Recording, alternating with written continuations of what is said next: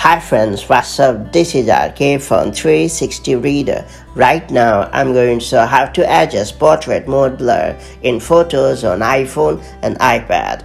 Do you take a lot of portrait mode shots using your iPhone or iPad? If so, you may be interested in manually adjusting the level of background blur or bokeh effect according to your liking.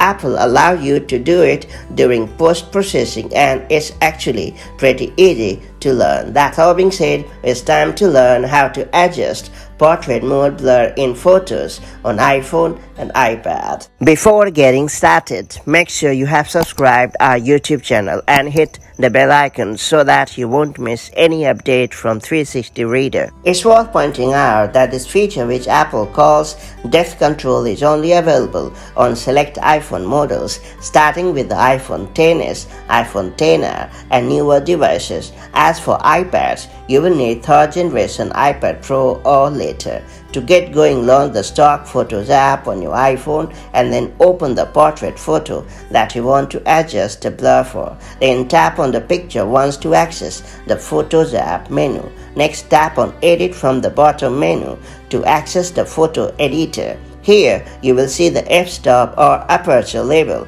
at which the portrait photo was taken at the top of your screen. Then tap on f-stop.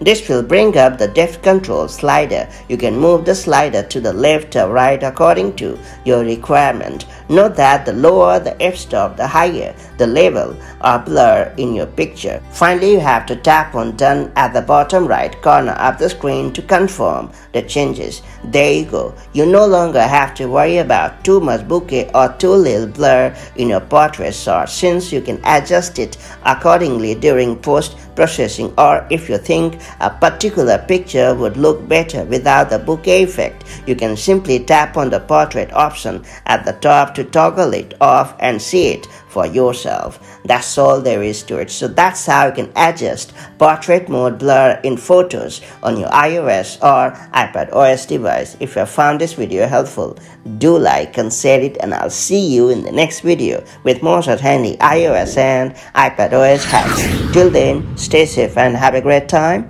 Bye-bye.